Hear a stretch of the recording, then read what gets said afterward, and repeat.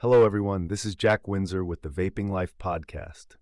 Today, I'm going to tell you about how to perform the coolest vape trick around, the waterfall vapor move. First things first, you're going to need to get your lungs and vapor production up to par.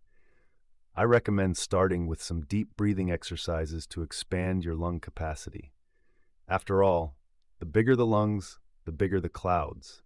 You'll also want to get your vape device dialed in. Play around with the temperature and airflow settings until you've got vapor that's thick as pea soup. All right, once your body and gear are prepped, it's time for the magic.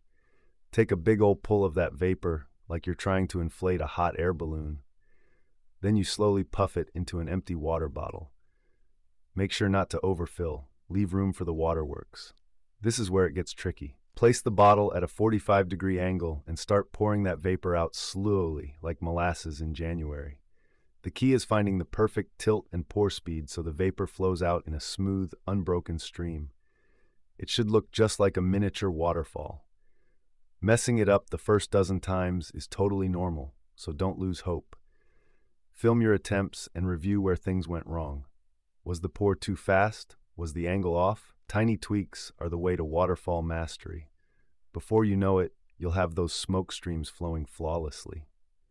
Once you've conquered the simple waterfall, you can start working on more advanced tricks. Maybe try adding some flair with spins or different bottle sizes. Soon you'll be an expert vape juggler pulling off insane combos. Just make sure to share videos online so everyone can see your sick skills. That's all for today's podcast episode. Remember, friends, practice makes perfect when it comes to smoke tricks. Keep at it, and you'll soon have people stopping to gawk at your vapor wizardry. Tune in next time for more tips on achieving vape excellence.